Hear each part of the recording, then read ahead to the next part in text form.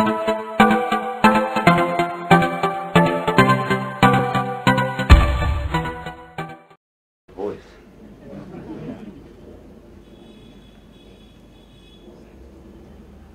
back to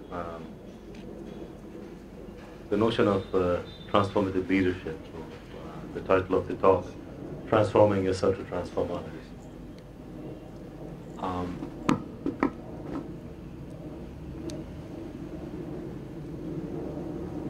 A few years ago, as perhaps most of you may recall, unless you're suffering from short-term memory issues like majority of the world, we went through this tiny event called financial meltdown, when a lot of financial institutions collapsed.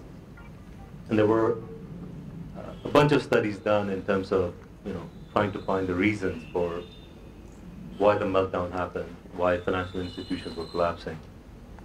And if you filter through all the complex arguments, then the most sort of suggestive data indicated that the systems collapsed because of greed and deceit. That beyond greed and deceit, there was nothing else so complex about the reasons for the collapse of this meltdown that caused quite a bit of grief globally. And in the aftermath of the financial meltdown, of course, there were quite a few criticisms, very vocal criticisms of educational institutions, business schools, schools of management, who were claiming to educate a new generation of leaders, or who were claiming to educate business leaders and so on. And the idea was that, if this is what financial leadership looks like, or if this is what leadership in financial institutions and other places look like, then should business schools, should schools of management actually make such claims? Perhaps they should be content by saying that they're educating better managers rather than leaders. And so there was a lot of criticism around this. And a lot of universities reacted to this criticism. And they started to look at, well, what are the gaps? What are the gaps that led to some of the most brilliant individuals to make decisions that were short-sighted, to make decisions that did not reflect a culture of ethics. And so many of them sort of started with various kinds of programs on ethics. And I think much of the effort at that time was simply to manage PR, that we are one of the first institutions or the first universities to now have an ethics program. Now, mind you, prior to that, a 2-year MBA program perhaps spent 3 days on studying compliance. There was still no class on ethics, no sort of engagement on ethics. And so we started to look into the overall trajectory in the life of an ordinary individual.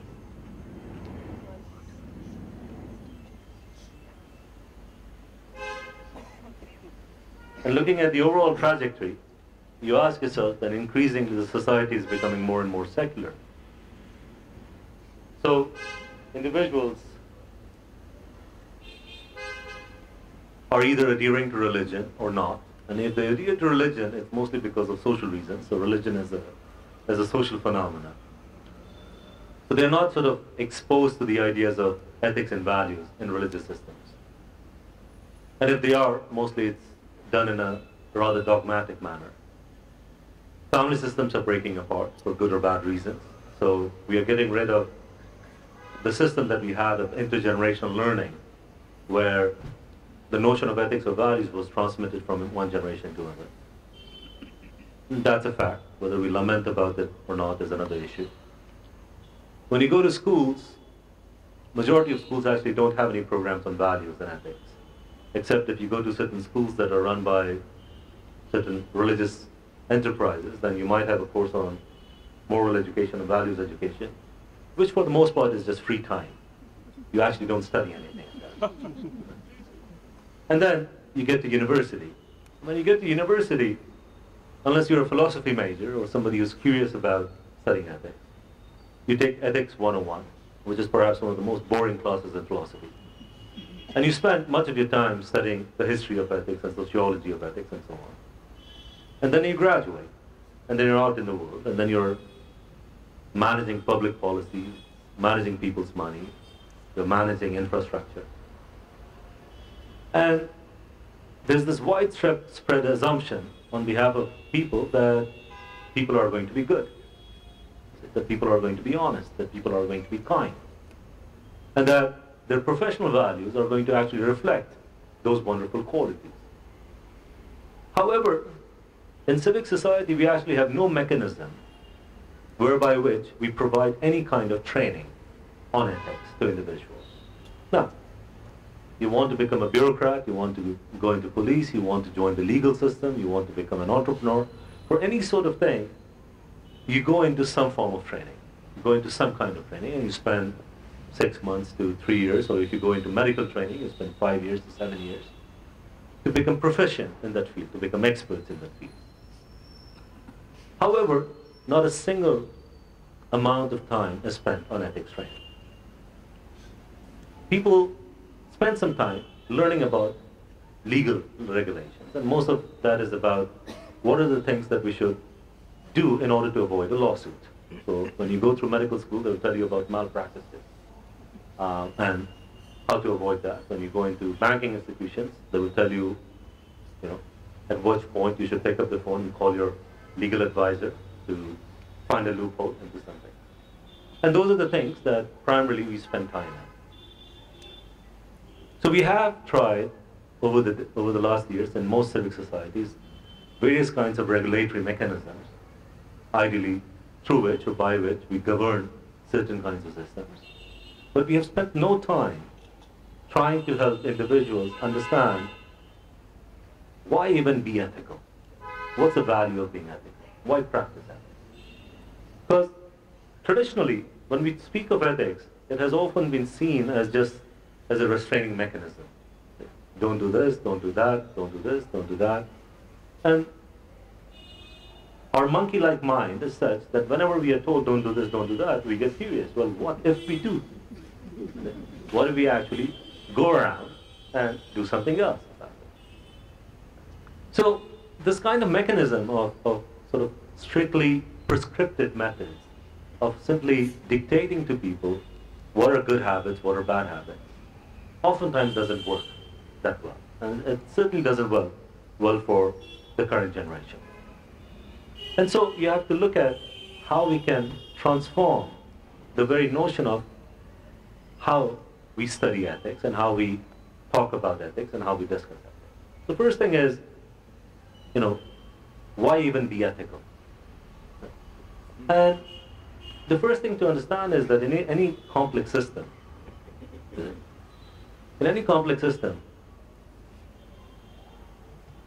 one of the ways in which you build consensus and one of the ways in which you make sure that the system flows smoothly, the system moves smoothly, is when people have respect for law and when people have respect for one another. And when you study most of the complex organization systems, whether they're business or governance and so on, you begin to find that, firstly, those organizations run much more smoother, operate much more smoother, and have a greater sense of value and integrity if people are willing to work together and if people are willing to trust one another and follow similar kinds of protocols or norms.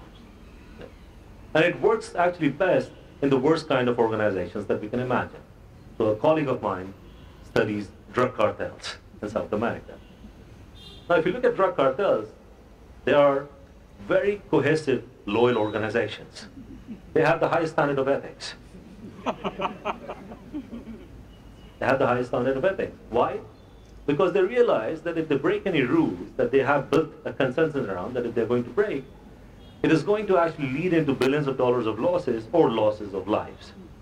Now, as an organization, I don't endorse their behavior and what they do.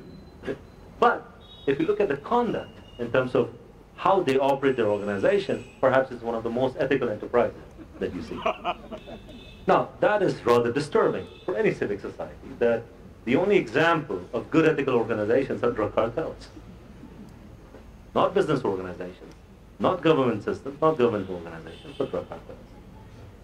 So, my curiosity around this idea of ethics came mostly in the framework of leadership. And mostly within the framework of leadership, my interest is that how do we create ethics as a system of optimization? As a system of optimization implying that how do we utilize information around ethics and in terms of changing behaviors of individuals and organizations to create or to design sort of this conscious output that is going to be beneficial for humanity at large or beneficial for our ecosystem and world at large. So it has to do with designing certain parameters around ethics by virtue of which, if we practice it as individuals or as organizations, then we can govern the output in terms of whatever product that we are developing or whatever system that we are developing, that it will have the maximum beneficial impact on human society. And so, first thing you start looking at is how do you make an organization ethical? So by organization, I mean any form of organization, whether it's a business organization, corporate governance, government, legal organization. How do you make an organization ethical? So when you take the sort of top-down response to that, and you say, well, let's come up with, again, certain prescriptive measures that will create certain rules of conduct that every individual who's part of that organization should adhere to, should abide by. And very soon you recognize that you're not going to get a buy-in to it, meaning not everybody in the organization is going to believe in everything that you believe in. So it's a terrible idea when boards set up ethical framework for the organization, because majority of the members of the company or members of business organization actually don't see the point in it. They don't see the point of why they should adhere to certain ethical parameters. So the best thing is, again, to look at, well, what is sort of the impetus that drives an organization to be ethical? And most of the data shows that it is actually individuals.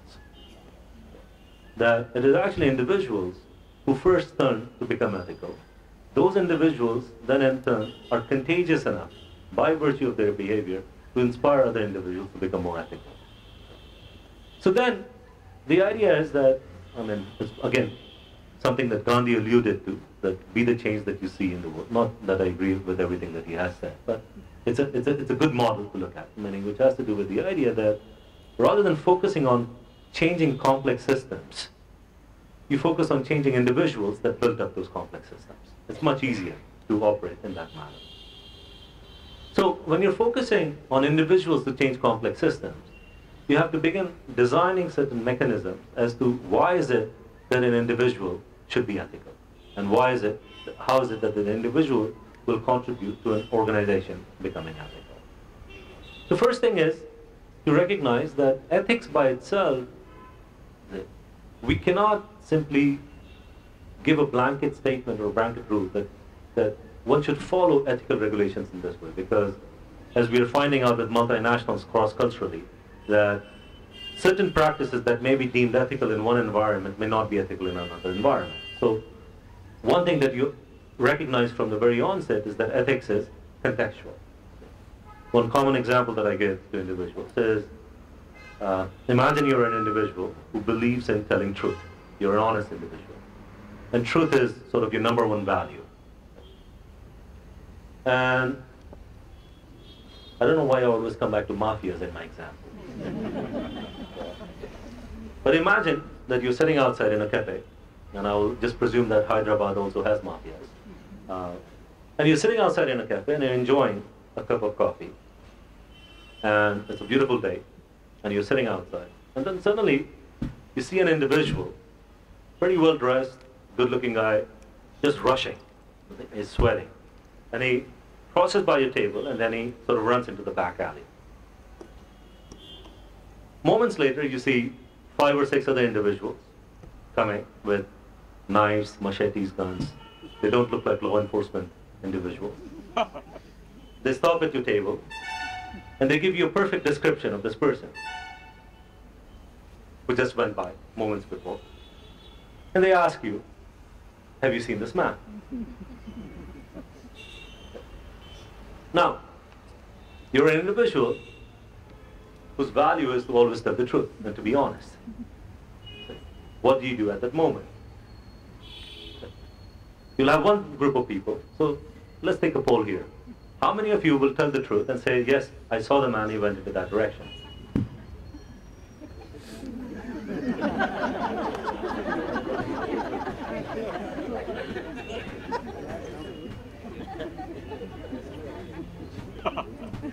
All right. How many of you will either say, I don't know, or I haven't seen this person?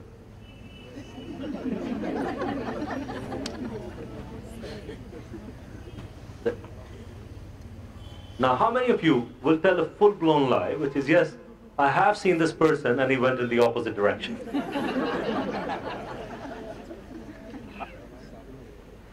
You see, now, you see the dilemma. The dilemma is that we are, even if we believe that we want to be truthful and honest, we are presented at times with certain kinds of challenges and scenarios where we are forced to make value trade-offs. Value trade-offs in the sense of, you see, that whether we are going to value me speaking truth versus me valuing somebody's life. Because you've already played out the scenario, and if these guys get hold of this other person, the outcome is not going to be that great. Now, as you noticed, majority of you were comfortable with a little white lie.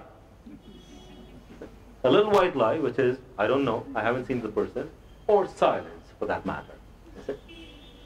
So majority of us have rationalized this idea that, well, I don't want to tell the truth because I don't know what the outcome is, what these guys are going to do to me or to this person.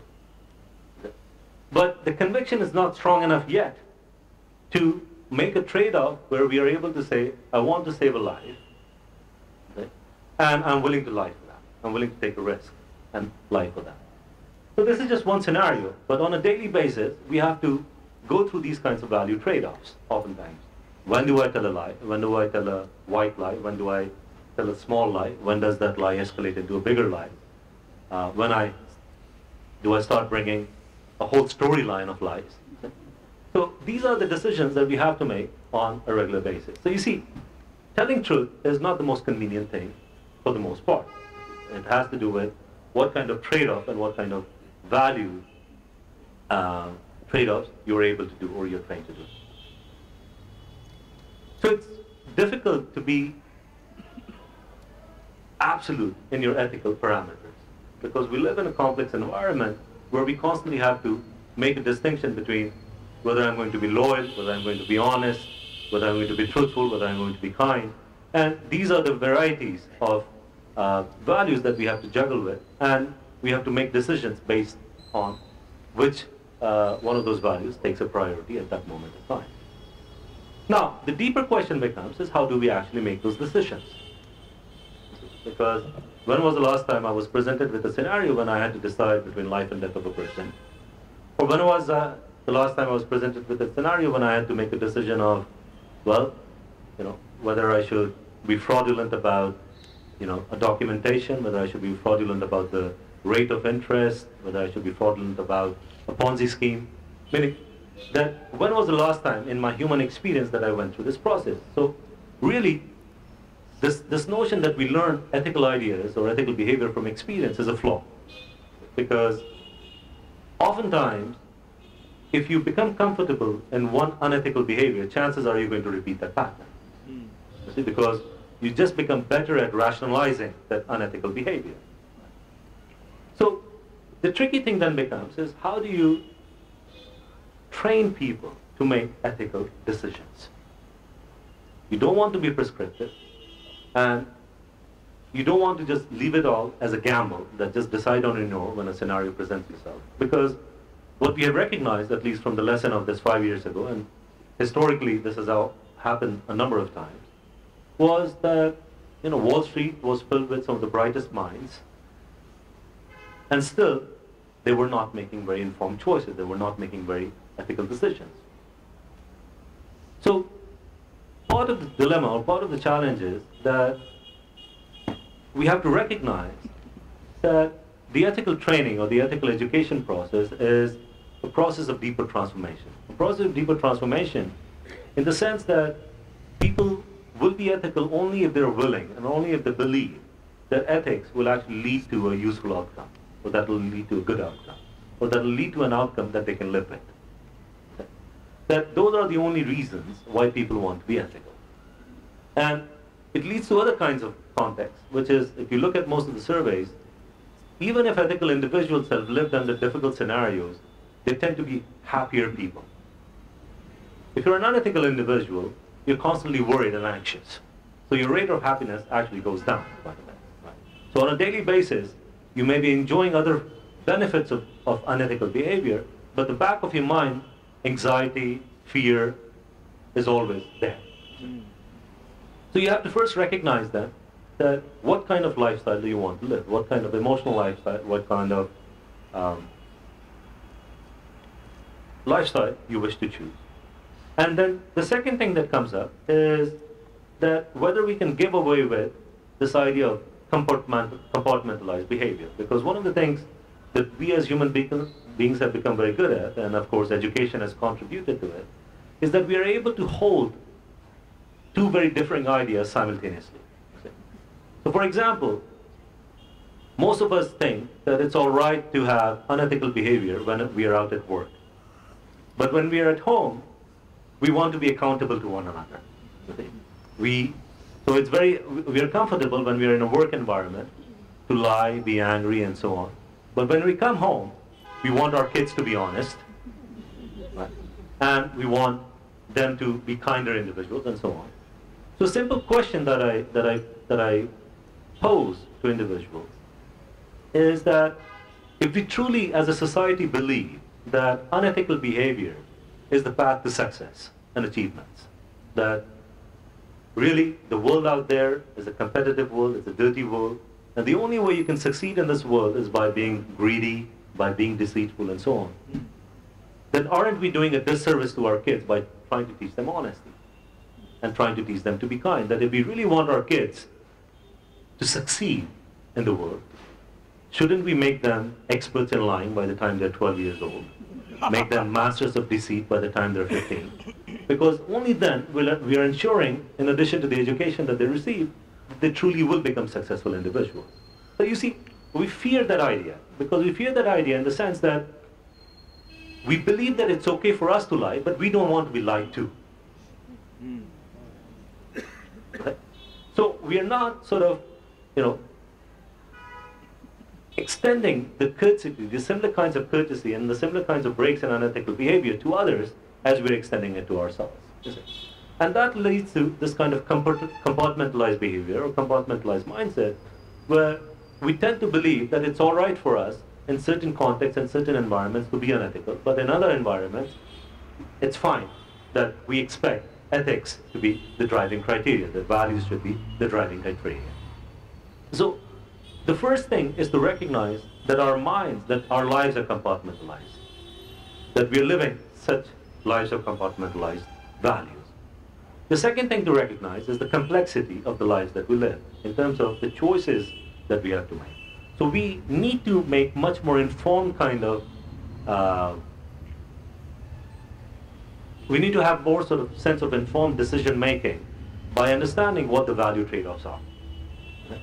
And the third thing, which is far more important, is that in the long term, you have to begin to understand that what it is that you wish to see in the world. What is it that you wish to see in the society? Because it doesn't just start with the sense that the system is corrupt, or it doesn't start with the sense that the system is like that. Because at the end of the day, you ask yourself, what is the system?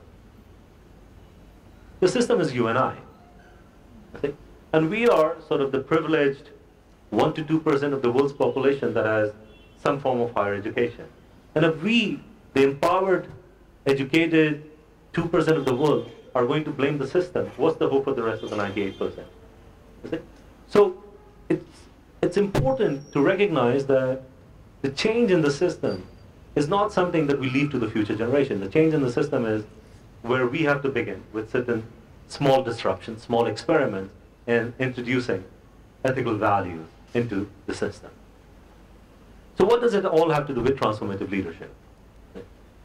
The first thing is that we spend a lot of time studying certain kinds of skill sets and gathering certain kinds of skill sets, mostly analytics and so on, that we think would make us better leaders. But if you actually look at the world around, and if you look at the leaders who actually inspire you, very few of them are actually trained in analytics. Most of them, you admire them for their leadership qualities is because you believe in their values, because you believe in what they stand for, you believe in what they represent. So the question then becomes is, are we willing to take the risk, and are we willing to go through this process of self-transformation in order to become the leaders that we want to see in the world? Because the leadership is not coming from the top to educated, privileged group of individuals. Then again, it's very valid for the rest of the 98% to say the system is rigged, the system is corrupt, and there's no hope, and there's no way to change it. So you have to, again, understand that it's not just about talk for a better world. It's not just to talk about a better society. And it's not just even the idea of changing the world. It all begins with changing oneself. And changing oneself one day at a time, but taking the risk. Taking the risk to understand that I may be a different person if I take this risk. That I may be a better person, but I will certainly be a different person. And there are some of the risks that I take with reorienting my own values that may not be most comfortable for me. Why? Because I have lived those values for 10, 20, 30, 40 years of my life. I have become comfortable.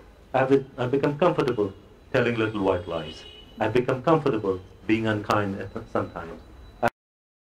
I've become comfortable with all these things. So part of it is disrupting the sense of comfort by introducing or by injecting some of these new sort of set of ethical parameters or ethical values in one's life. Oftentimes, it's a challenge because most people believe that they're honest. If you take a poll and you go around and you ask people, are you honest? They will say, of course, yes. Are you kind? I've never had a doubt in my mind. Of course I'm a kind individual.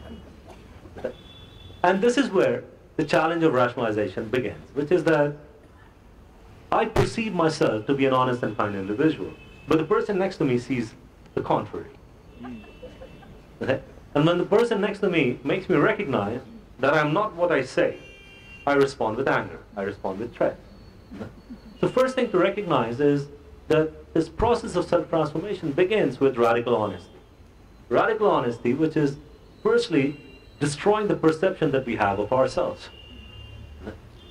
Because in all proximity, we don't have enough data to convince ourselves. We have stories to tell ourselves, but we don't have enough data to tell ourselves that I'm a kind and honest individual. It actually implies that on a daily basis that I assess how many of my thoughts, how many of my actions and interactions were laced with kindness and honesty. But I actually never go through that effort of analyzing that data. So I have to actually recognize that I have to rely on the observation of individuals who are accompanying me or individuals who are next to me, and individuals who actually don't believe in flattering me, individuals who can be actually critical of me and critical of my behavior. And you gather that data to be able to see that what is the gap between who I believe I am versus what the world sees in me. Right? And much of the initial process of self-transformation is to try to build a bridge between this gap. That who I believe I am versus what the world sees in me. Because the values, the power of values is such that it is contagious.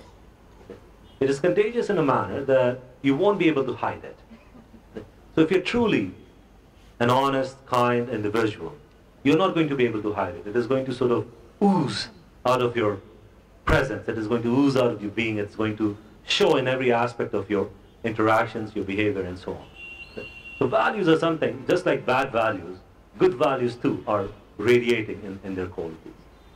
And they are contagious. So it's very important to not give in to the stories that we tell ourselves on a daily basis, that of course I'm a kind individual, and that of course I'm an honest individual, because you have actually never tested those qualities. You actually have never, practiced those qualities at stretch to be able to say, yes, I am a kind individual.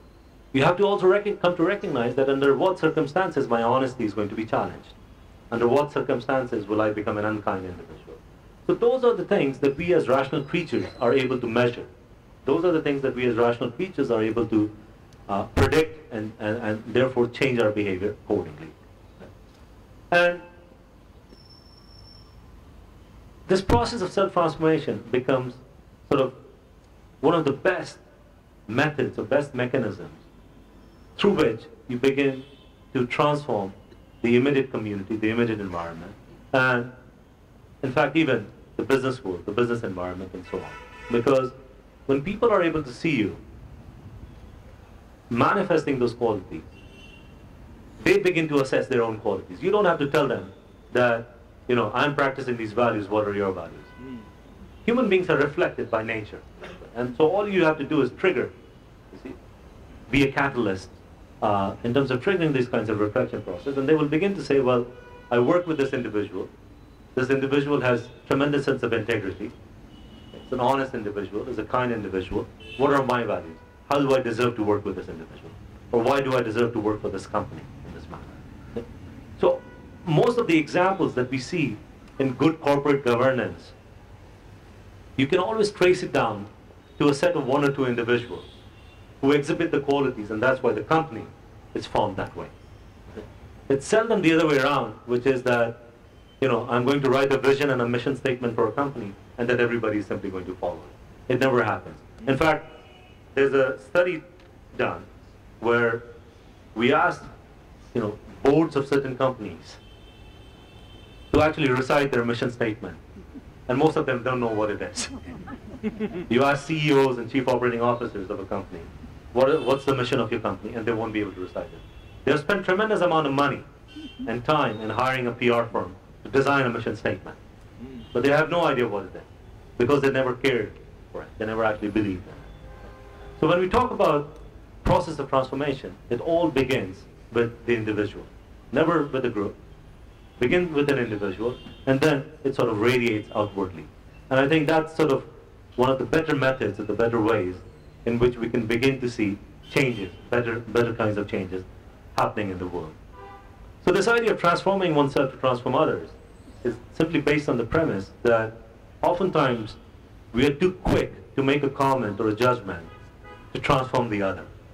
We are too quick to make an analysis and say, the system should be like this, that person should be like this, that organization should be like this. But we seldom actually look in the mirror, look at ourselves and say, what has fundamentally changed in us over the years that we can actually say that I'm a better human being, I'm a better leader, I'm a better mother, a better father, a better role model. These are the issues that we have to look at. And the other part that I'm going to just leave you with for a pause, because I'm more interested in the conversation part of things, is that because we live in a civic society that is highly contagious, whether you like it or not, you're a role model to someone. You know? Now you can go around wearing a tag saying, I don't want to be a role model. You'll still become a role model to somebody. That's just the way the society functions. And sometimes you're an active role model where people will actually tell you that, oh, I really admire you and you're my role model. And sometimes you're just a passive role model where somebody is just observing you and saying, I really like this individual and I'm going to imitate the behavior of this individual. So in certain regards, it becomes a civic responsibility for us to then display and show the best behavior that is rooted in deep thinking, deep reflections of integrity, honesty, and so on. Such that, because if you recognize that you are a virus, a good one, or a bad one, but you're a virus, and you're going to have this effect, the choice is yours. What kind of effect do you wish to have? Meaning that whether you like it or not, you're a role model. What kind of role model do you wish to become? Because there will always be somebody who's observing you, who's watching you, and saying, I want to be like that individual. So focusing on self-transformation, I think, is one of the most pertinent and one of the most important things that we can do for ourselves. Maybe I'll take a pause here, and we can just have a conversation and go deeper into other things. Thank you so very much. We have not had a more impactful talk in a long time at Manthan. Thank you so very much. I'll ask this young lady to help me. What's your name? Shweta. Now, Shweta will carry the mic. You will give it to the person I point to and take it back. Keep it short. I know there are a large number of people who want to ask questions. So keep it short and give the mic back to Shweta as soon as you have finished your question. We'll start with Sangeeta there. No, I'm bringing out the bottle. Good evening. You said that a radical change has to take place a step a day, and we need to do a self-assessment and compare that with how the world sees us. Now, I have 6-7 friends out here who know me for quite some time. Each one of them will have a different view. Now, how much of comparison do I do, and how long does the comparison stretch? Well, first,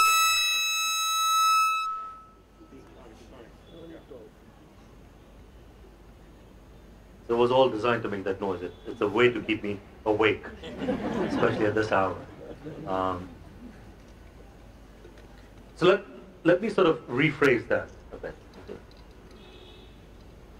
So first thing is that you can always aggregate people's opinion.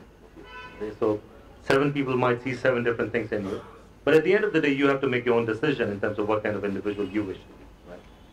But people that you trust may be able to inform you on what are your strengths and weaknesses in terms of your own values and ethical behavior and so on. And you can decide which one you want to strengthen, which one you want to work on, because ethics is not magic. You see, it's not that you're born with certain ethical qualities. You have to cultivate them. You have to develop them. So when you do an assessment, it simply tells you where your strengths are, where your weaknesses are, and how do you transform those weaknesses into strengths. That's the only reason you're assessing yourself.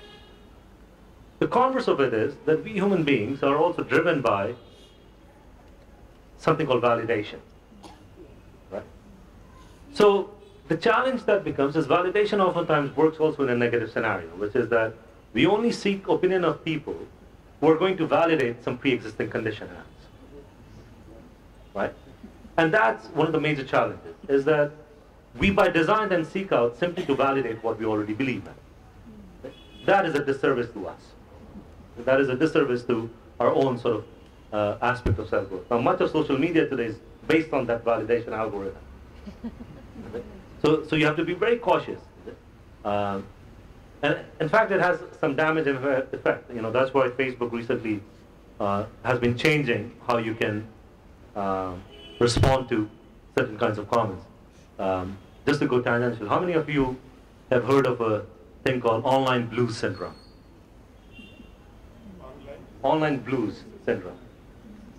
It's this phenomena where you get depressed by being in social media. Guruji, in fact, in the US, they have these detox programs to keep people away from social media. It's a simple mechanism, and again, because the algorithms are built on this validation mechanism. Because we're constantly seeking out validation, we're seeking out approval. Okay? So you're on Facebook, okay? And you have, you're surrounded by your close 3,000 friends, okay? And they're posting the best things that are happening in their lives.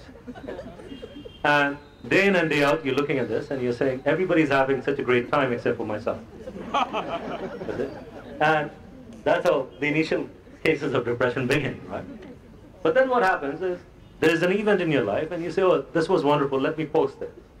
So you post that thing. And then every 5 minutes you're checking whether somebody likes it. 15 minutes later, you ask yourself, these 3,000 people, are they really your friends? By 20 minutes, you start having self-doubt. Whether this event was really important enough to post. Should I withdraw it? Should I delete it? You see? Because the mindset is so ingrained in this mechanism of validation that it constantly creates self-doubt. So when you're looking for assessment from trustworthy friends, make sure that it doesn't become a mechanism for self-doubt. Because leadership cannot be rooted in self-doubt. Right? Leadership is only rooted in clarity. So you're using these assessments to gain greater degree of clarity about yourself.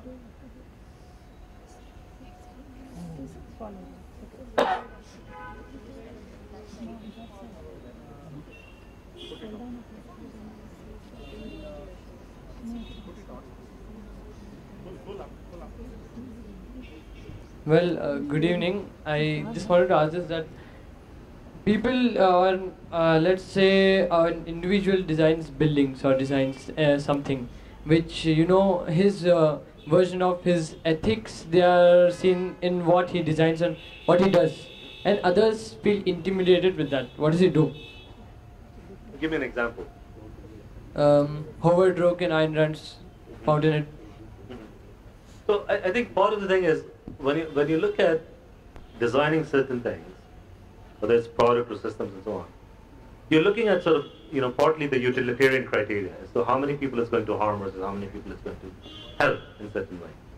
You can never deploy certain things at a massive scale that in the long run is going to be massively harmful to individuals.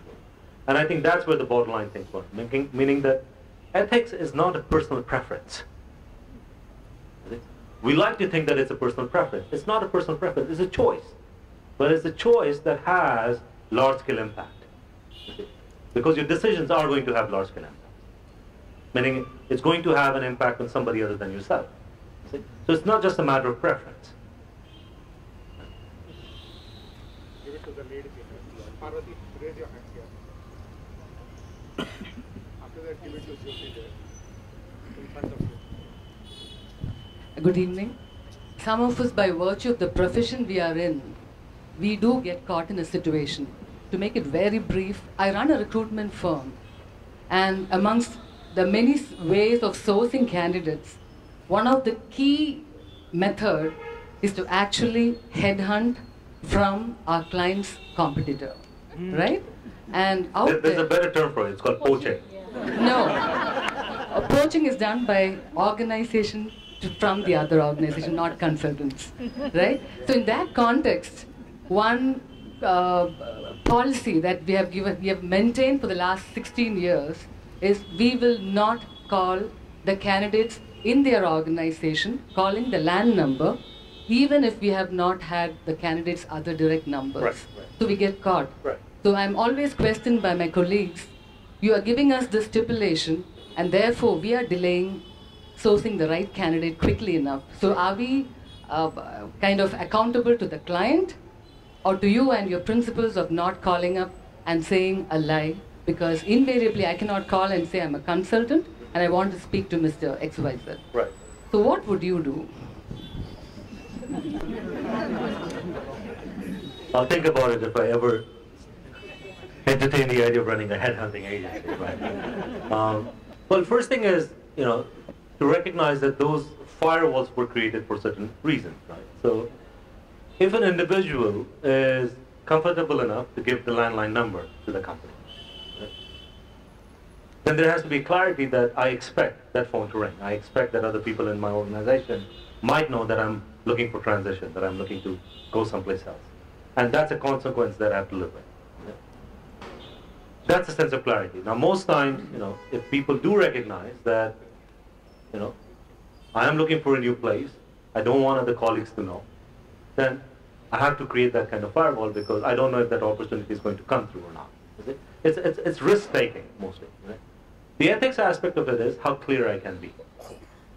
And so I would just leave it up to the clients, basically, that if you are giving me a number inside your company, it implies that I can call you on that. It implies that you're all right with your colleagues knowing.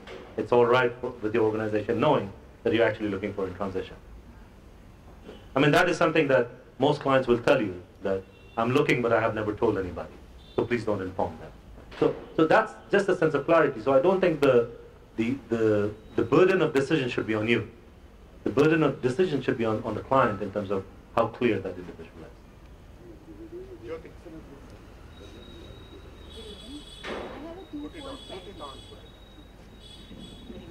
I have a twofold question.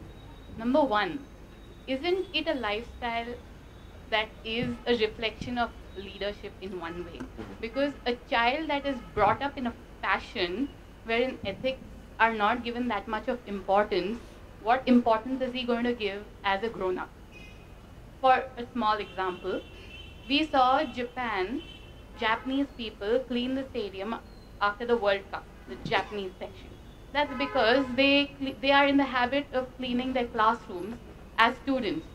So if there's no constant reminder as a student, how is it going to be a reminder as a professional? So instead of having ethical workshops in the organization that you are in, shouldn't it be a part of this education system? No, that's a good point. The thing is, it needs to be through and through. It's not that certain organizations or systems should be immune to these kinds of things. The case of Japan, which is one of my favorite countries, is not that they learn about ethical decision making in school. What they learn is resiliency. They learn to be resilient, and that's why, historically and even in current scenarios, they are one of the societies that bounces back from tragedy much faster. You see, and with far less damage. You have, a hurricane in New Orleans and people are out looting. You have a tsunami in Japan and people forgo their meals to help others. Right? So it speaks to the resiliency of the society and what people believe the honor code should be. You see? So that's part of a nurturing mechanism. But we should not say that it's the responsibility of education institution alone. It's an overall responsibility for anything. And we should not also give up hope for people who are already in organizations. So we should not say, well, sorry, you're 40 plus, there's no hope for you.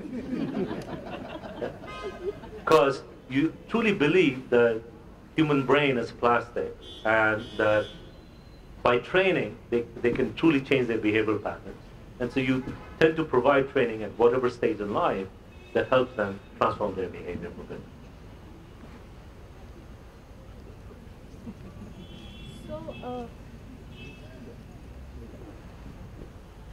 So I had a question. I don't know. It's not just a question that I have got out from this talk that you gave.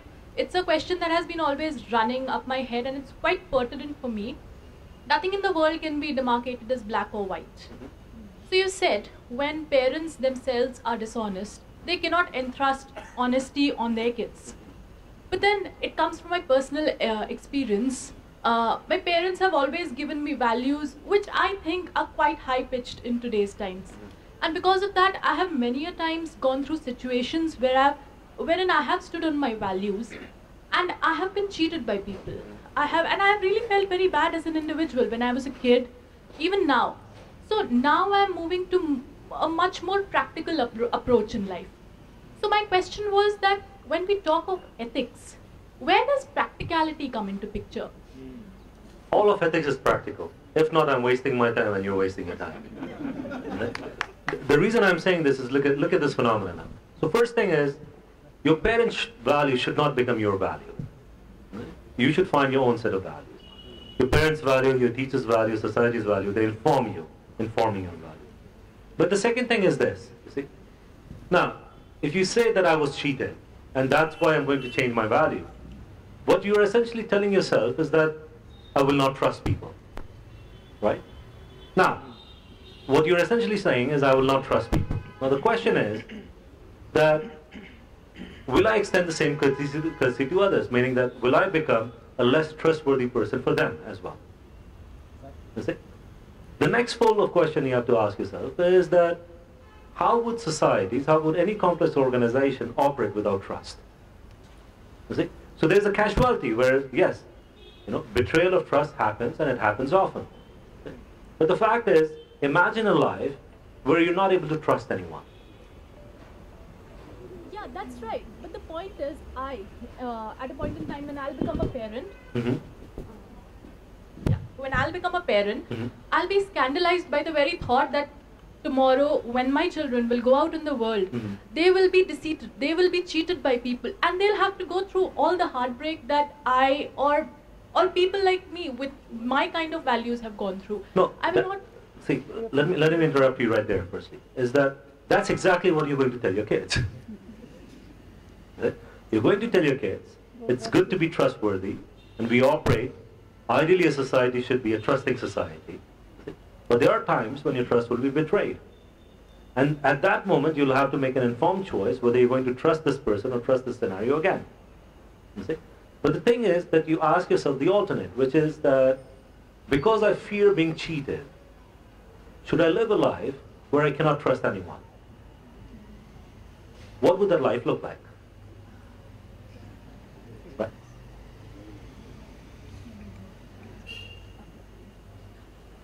Swamiji, I want to ask a question not on ethics but on the basic principle of Buddhism. According to Buddhism, the highest reality, in fact the only reality, is the no-self. Even the so-called pure self or the real self is an illusion from the frame of reference of the no-self.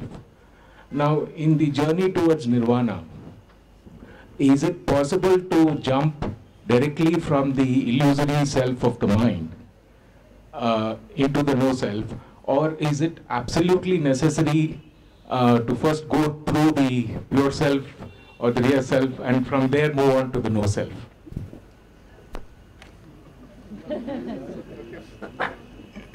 First thing is that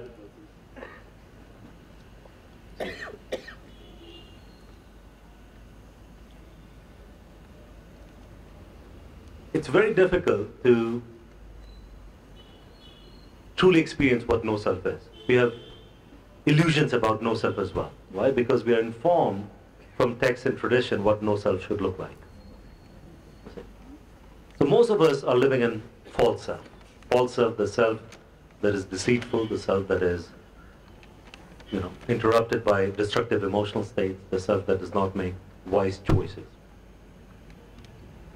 And that false self is the one that makes our life miserable, that makes society miserable. And that false self is largely the reason why we suffer. My recommendation often is don't jump from false self to no self. Because if you try to jump from false self to no self, you will end up conjuring up your own imaginations about what this no self should be like. Right? So this journey has to be from false self to a more healthy self. And a healthy self is a virtuous self. It's a self that allows you to become a better human being, that allows you to play your responsibility in a better form. And then you move into this no self. It's very difficult to operate in the world that we live in, as in the society, functionality-wise, by no self. So try to move more towards healthy self, and then as one perfects the healthy self, then one gets more insight towards this notion of no self. I'll ask a question. Are ethics objective, or are they entirely subjective to a human? No, they're both objective and subjective. I mean, objective ethics is ethics that we build around consensus. So the idea of trust, for example, or the idea of that we expect others to tell truth to us and we should be honest with them.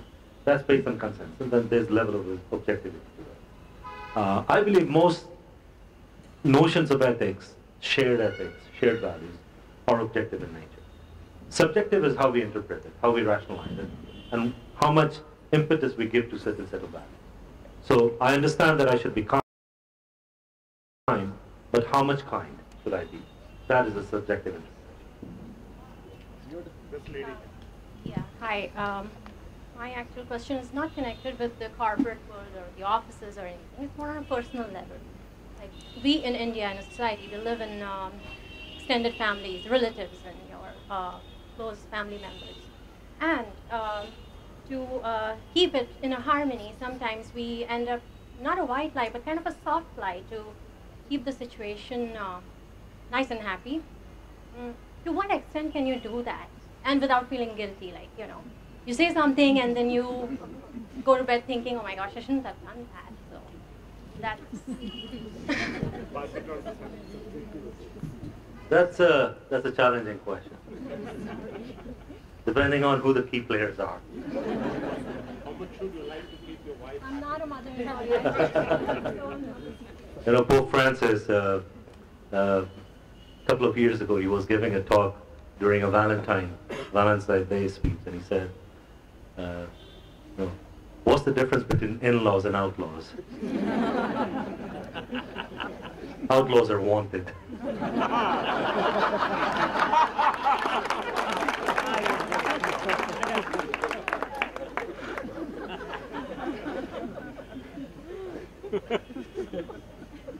I think family dynamics can be very tricky, and at the end of the day, you have to ask yourself that, because it's still based on this criteria of trust.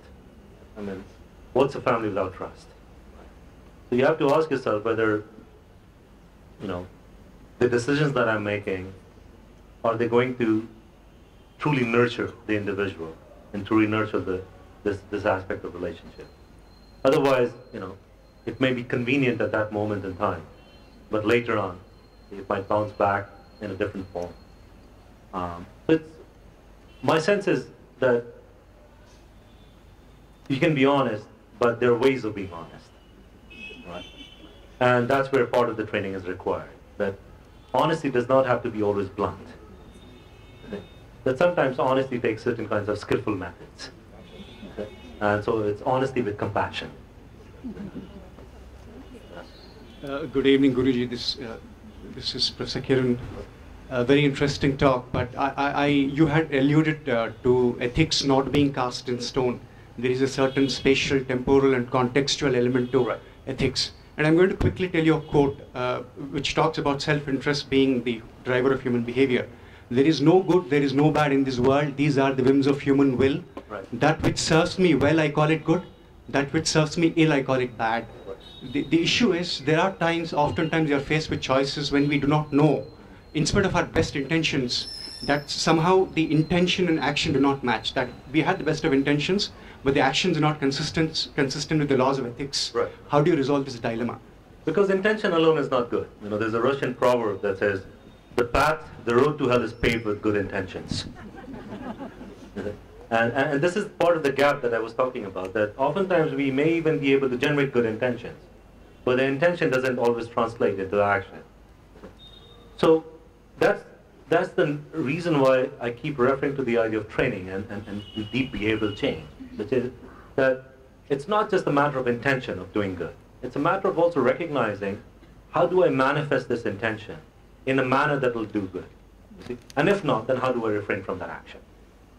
And those are sort of mechanisms of informed choices that an individual has to train in. That it should not become just another method of rationalization. Well, I thought it would do good, but instead it did not. But I'm happy that I thought it would do good. That's the level of disconnect between intention and manifestation of action. Yeah. So it needs to be, a very sort of analytical, informed decision making. And the more you utilize that faculty, the more the brain becomes proficient in those kinds of choices. The second thing is that, although we can argue that often we are making decisions out of self-interest, but human beings as a species have also shown greater degree of altruistic behavior.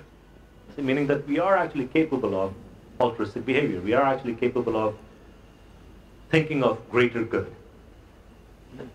And so the question at a certain point becomes that it's not that we all want to become martyrs. It's not that we always want to, move towards a path of self-sacrifice. But at the same time, the issue is that, can we entertain the idea that what would my action bring to this pool of greater good? Because only those are the moments when we actually are successfully able to divorce ourselves from self-cherishment and self-interest, to be able to think of others, take others into our sphere of consideration, care, compassion, and so on. And we are wired to even do that. So at the end of the day, the question becomes which kind of wiring we're going to subscribe to.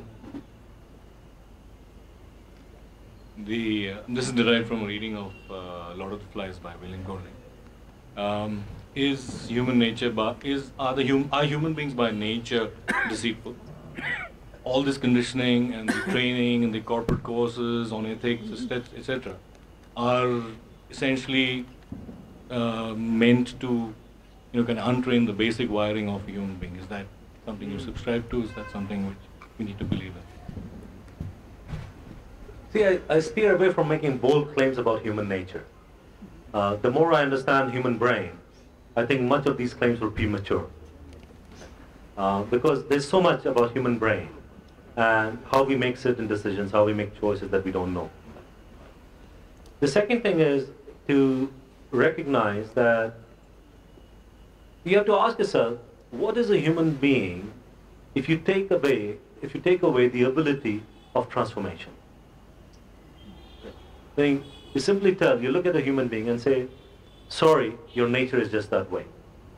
You cannot change. I don't believe you can change. I think it's a kind of violence. It's a kind of violence when you take away the possibility of change and transformation from another human being. So I think we owe it to human society to constantly give the sense that yes, they can transform and yes, they can change. And we have tremendous amount of behavioral data that shows that, that tells us that. Now, when you come to this notion of corporate training program and all these things, not all corporate training programs were designed for the same purpose. Some were, again, designed to make you better managers, not leaders. Efficient managers, not leaders. So you have to, again, understand what are the purposes for which these programs are designed.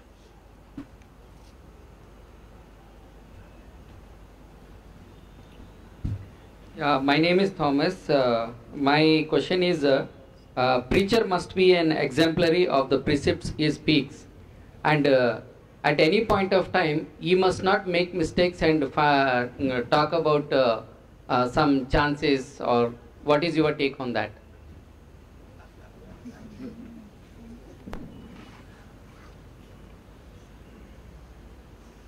Once a preacher and a cab driver died on the same day. And I'll take the Christian orientation there. So they stood in front of St. Peter's, waiting for the judgment. And so St. Peter's looks at the cab driver and basically says, here's the key to the golden room. And then he looks at the preacher and says, here's the room, here's the key to the silver room. And the preacher gets a bit agitated and says, St. Peter, there must be some mistake. See? I was the good guy. I was the preacher who was down there preaching the good news. Well, this guy is just an immigrant cab driver. So St. Peter looks at the preacher and says, Preacher, there is no mistake. When you preached, people slept.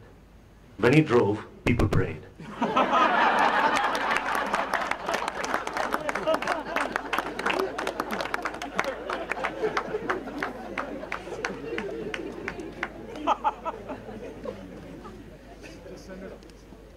But to respond to your thing, integrity is the key thing. We often encounter preachers who have tremendous oratorial skills, who are tremendous at preaching and so on. But at the same time, we actually develop tremendous respect for individuals who actually display that sense of integrity.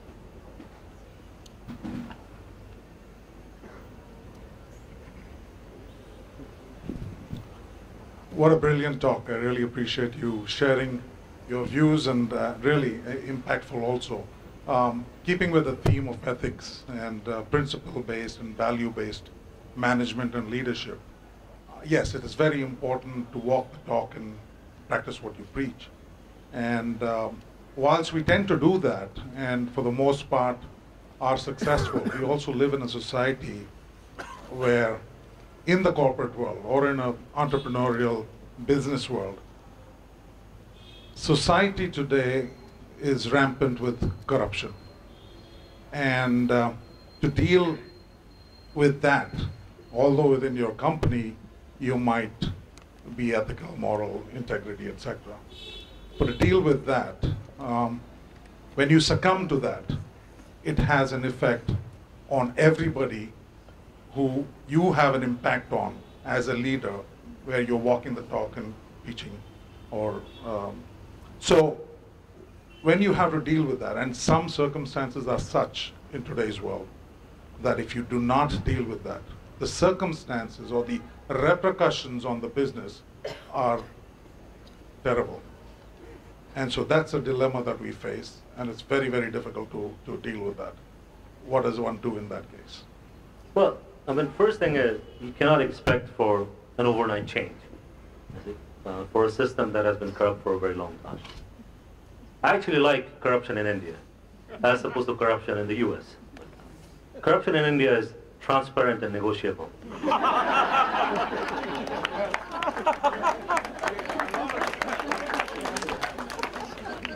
A lot of times you write off corruption as a consulting fee or Yes, whatever. it's cost of doing business. Speed. Yeah. But I mean that's great. That's great. You can do that and fool your accountants. No. So, but ethically. My joke aside, which is actually based on observation. The thing is that, again, you have to recognize what the long-term cost is going to be of anything. Right? So we can be cynical about a corrupt system, but the fact is that an active corrupt system functions because we choose to be participants in it. Right? And for the most part, small or large business owners, they choose to be part of it because it's convenient. Right? Because it's convenient. Now the thing is that if you take upon yourself the idea that I inherited a corrupt system, do I want to strengthen and pass on this corrupt system to others in future generation, my kids? So I'm complaining and whining about this corrupt system that I have to live with. It's going to get more and more corrupt as cost of doing business becomes higher. Now, is that the suffering that I want my kids to inherit? And if it's not, then perhaps this is the right time to start disrupting the system. Now, that disruption is also going to have a cost. It's going to cause inconvenience of tremendous nature. Is it?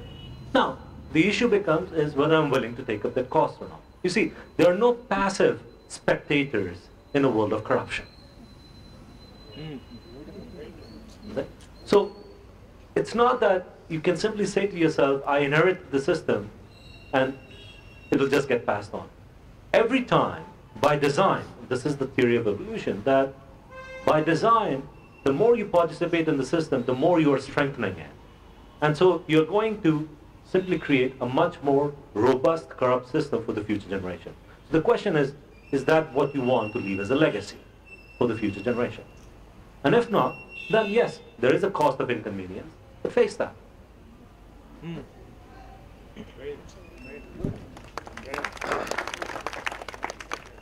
Good evening, and at the outset, Hyderabad must be very grateful that you've chosen to establish an Institute of Ethics here in Hyderabad. As a doctor, what bothers me, having practiced in the UK for a long time and then now 8 years here, there's a rapidly deteriorating ethics in medical profession, and it's more so in cities, and more so because the number of corporate hospitals have increased, and so much so that the trust between the patient and doctor has taken a huge beating. So given an opportunity, would you consider establishing ethics, because ethics is not taught in our medical profession? Would you consider establishing a course in ethics if the government was to come forward in Andhra Pradesh and Telangana for requesting you to establish a course in ethics so that it is taught in the medical curriculum? Certainly. That's my short response.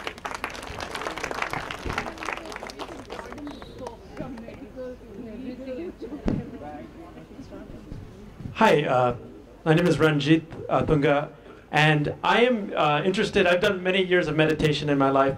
I think it would be appropriate to ask you the relationship between meditation and ethics as you've experienced it and as you observe it.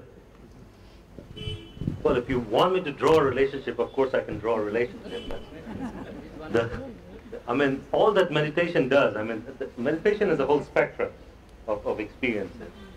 But what meditation does is it sort of creates a certain kind of conditioning in you to become more reflective, to become a more critical thinker, in a manner where you're able to better assess who you are at any given stage and what do you need to do in order to sort of move towards a given trajectory.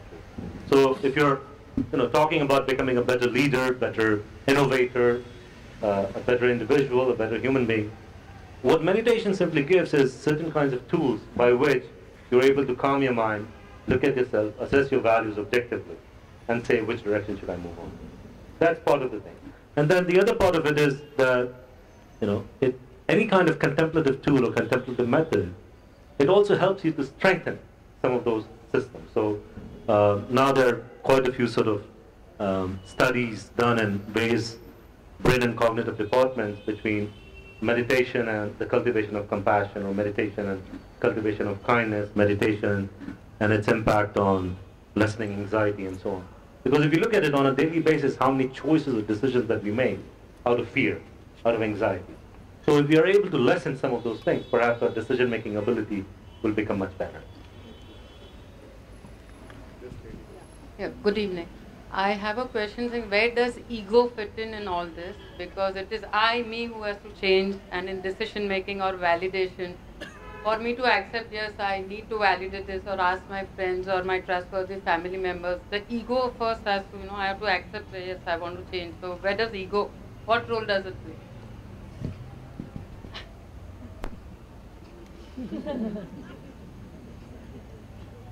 Initially, you simply have to train the ego to listen to things that it doesn't like to listen to.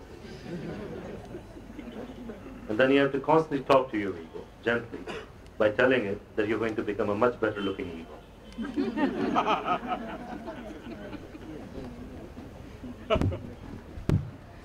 Thank you, Guruji, for a wonderful speech.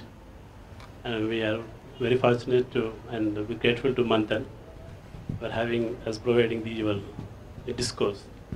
But along with me, and I think many of participants feel the same thing. I think it's an extension to Ajay Gandhi's question and has implication of the young girl's question.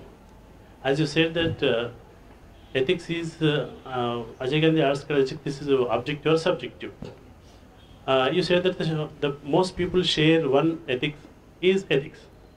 But as a serious student of philosophy and psychology, I submit that this ethics is purely subjective. Because as that young girl asked that whatever the value system I practice, and I am being cheated by somebody. So why that person is cheating this girl? Because that kind of value system is subject to that person. He is believing that it is an ethics. So in this relativity of subjectivity and objectivity, and it is practically impossible to derive objective ethics because with the limitations of the human mind. And the only thing is that the way out, as many of the participants are asking, that it's only propagation of the commonality of the ethics. That's only can be achieved by the people like you and the institutions that you are going to start in Hyderabad. So these interventions which is more acceptable to many people, and that has to be propagated. See, the thing again is that, let me just clarify what my earlier response was, that when you're talking about building consensus in a system,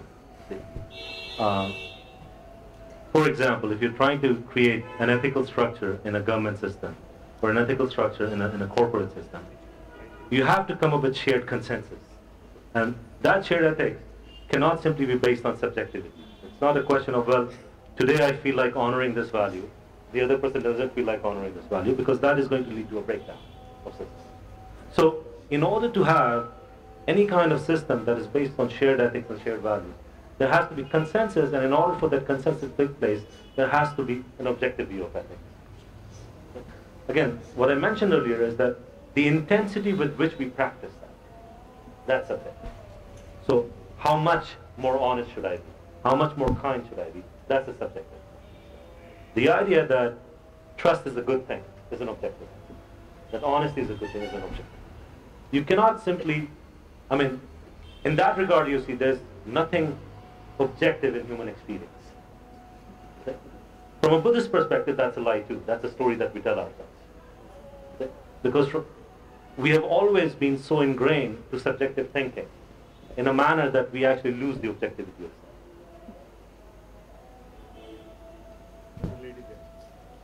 Good evening. My question is, so when I started working and then I started with my own business, there were two ethics that I followed. that were being honest and being hardworking. But through the process, it so happened that honesty was something that, you know, the people with whom I was working, somehow this did not sink. And because of that, either I had to drop down my business, close my business, or buy into the dishonesty, or the opposite of honesty. So now after a while, now I'm thinking that it's the system that actually makes you try the other path. The system or the surroundings, or they make you do that actually. So I'm thinking that it's not really good, to be honest. Now, how would I justify this? Thank you. I'll add a corollary to that to give you a context of. I'll add a corollary to the lady's question to give a broader context to it. One of the biggest areas of dishonesty that one faces in India is corruption when one deals with the system, and it is both with government and non-government organizations, and it's huge, where almost everyone has to face it in daily life. Now, economists have split corruption into two kinds. One, which facilitates things, where you have no choice but either you wait for something or you pay a bribe and not wait for it. The other is where you buy a favor. Okay? And there have been economists who have said that the first kind is not as evil as the second one. And that's an extension to what the lady asked. How does one deal with a situation in life if you are forced in a situation where either you pay 100 rupees and get something, get a birth certificate, or not get it for the next 6 months, when you'll be faced with very difficult consequences. The other choice is where you pay money and get a favor. So she's talking of something similar, and mine is an extension of that. So that's a broader question that many people will face and want an answer to. Well, I have no answer to it. I think a lot of it will depend on scenarios, but the thing is that at the end of the day, you have to recognize that human beings have tremendous capacity to rationalize any action, any behavior. And to rationalize it in a manner where they can justify their own actions. We are wired to do that. The more educated you get, the better you are at it. So at the end of the day, you have to ask, you see, a deeper question, which is, am I happier by making that decision, by making that choice? Do I feel like a fuller person by making that choice? Because those are the deepest choices that you have to, again, look into whether I can live with those choices or not. Okay? Rationalization of those choices, you can do it. Okay? The question is, are you much more happier by making those choices? Okay? And the second part of this is that the second kind of thing, you can name it as a service transaction, asking for favors, okay, as a service transaction. But the question becomes that, is it simply limited to a service transaction? Okay? Or is it inherently, again, building up the same corrupt system that I have been cynical about all my life?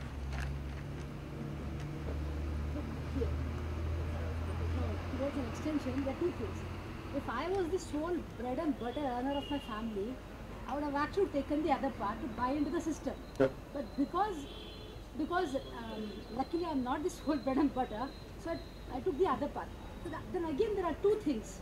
If you are the one who has to look after your family, you might have to buy into the system.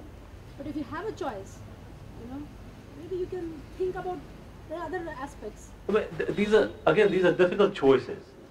Nobody said being ethical is easy. We're just saying it is perhaps good. Perhaps it's more meaningful. Perhaps it will create a much more happier and harmonious society. I don't believe in an ideal world. But yes, these are the ingredients that might lead to that. The challenge often becomes is that, say I cave into this particular behavior, for whatever rationalization, I'm the sole provider and so on. The next time I have the opportunity to make similar kinds of decisions, what do I do? The next time I have the opportunity to make similar kinds of decisions, what do I do? The next thing I know is that I'm wired to be corrupt. Right? So, at the end of the day, you have to ask yourself, what is the long-term cost of every decision that I make? These are not easy decisions. Guruji, good evening. My name is Kapil. I'm an entrepreneur. Are all the morals and ethics only designed by the cream, for the cream, and to the cream? Because that's what the cream talks about, that we are morally